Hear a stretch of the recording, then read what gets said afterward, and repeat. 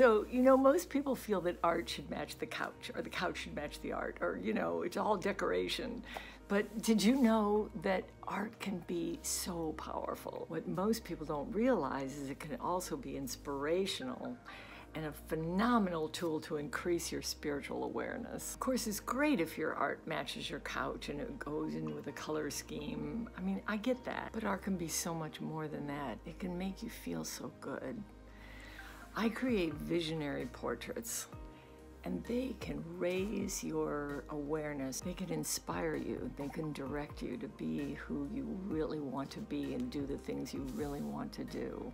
Make you feel really good about yourself and take you to that place when you look at it. I want to tell you a story about the Renaissance. So the Pope hired Michelangelo, fabulous, the greatest artist in the world, Michelangelo. He hired him to do decorative art in the Sistine ceiling. He hired him to do 12 apostles, which the intention was just to decorate the ceiling because it was a little bit plain. So even the Pope's vision was decoration, put art up there to decorate. So Michelangelo started painting the apostles, and he had these powerful figures up on the ceilings, but it just didn't do anything for him.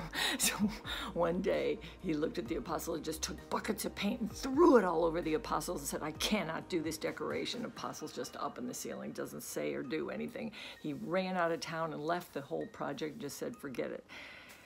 And he didn't come back until one day he had this inspirational dream, this vision of the whole book of the Genesis. He did sketches. He saw the entire book of Genesis up on the ceiling. He was so inspired, and he came back and told the Pope, I have this plan. It's going to take 4 years to paint, but that's okay. Or he didn't know it was going to take 4 years then. But anyway, he was so inspired. And the Pope, he changed the Pope's attitude completely. The Pope was so taken in by the inspirational ceiling. And at the end of it, you know what he told Michelangelo? He said, you should be Pope instead of me. You are so connected to God, much more than I am. Please tell me about this God. The Pope just looked at that and just went, I want your connection. I want what you've got.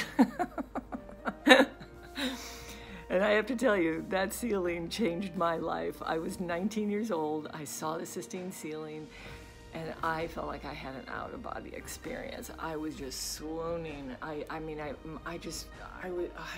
It's impossible to describe, but it changed my life forever.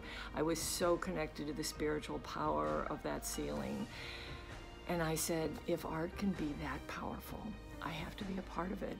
I didn't really know what I was going to major in at that point, but that was the moment I said, I have to be an artist. And that's where all this is coming from. It's coming from the inspiration of the spiritual work that I've seen and been a part of. When I create visionary portraits, that's what happens. It's just such an intuitional connection and spiritual connection. So I agree with Michelangelo.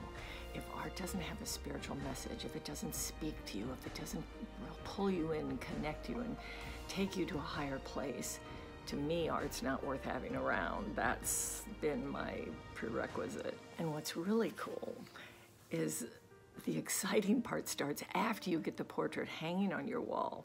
Can you see it? Can you feel it? Like, see it hanging there?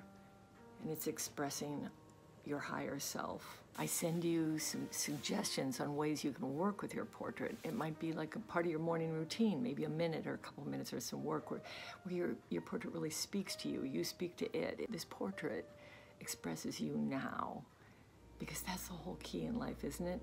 Enjoying now, enjoying who you are now. And then when you feel the energy of a portrait, it expresses your energy, symbols, could be your spirit animal, could be you with your spirit animal, could be just your spirit animal. It can be all kinds of things. We can talk about all those possibilities. We can discuss that to get a vision begun that you feel you're most connected to. And then my intuition goes from there. I intuitionally tune in to what you need. I'll talk more about this on another video, but I just wanted to briefly introduce it. But for now, if you'd like to go to my website, joanmarieart.com. Have a beautiful day.